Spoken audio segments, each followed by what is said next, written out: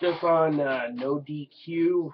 Actually, I was in a on a Twitch show during New Legacy, and somebody typed in the chat that Spike TV is going to be canceling Impact Wrestling. So I went to go look it up, see if it was true or not. So let's look at this. I'm on the page from NoDQ.com. It reads, no wonder, from TMZ.com. The motherfuckers stick their head into anything pro wrestling related. And it reads, TNA Wrestling's flagship show, Impact Wrestling, could soon be without a home. Spike TV quickly let the league know it's not renewing their TV contract.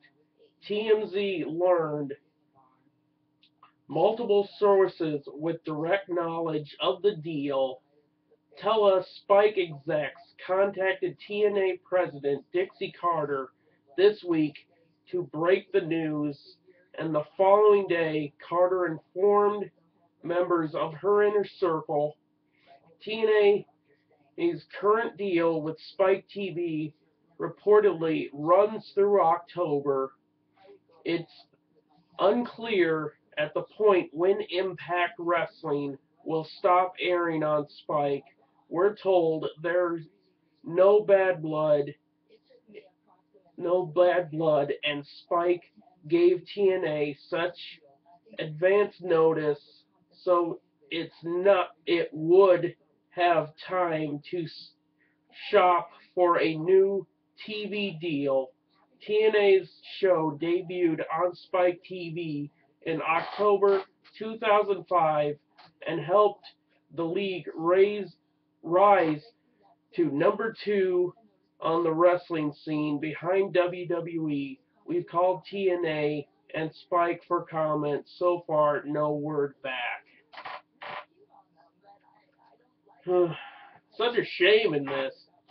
TNA Impact has been getting better, and those New York tapings for Impact have been fucking spot on.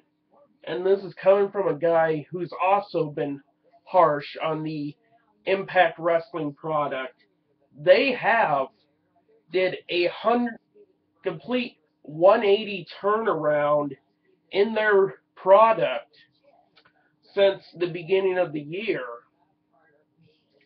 And I hope another network does pick them up. It'd be a shame to see a wrestling company go out of business right when they're doing a complete turnaround on Impact Wrestling.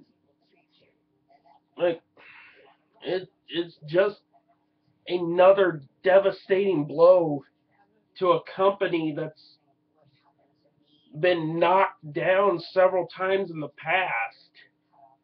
But they have been getting better, but seems like it's just kicking somebody when they're down. Give your opinions below. Peace the fuck out.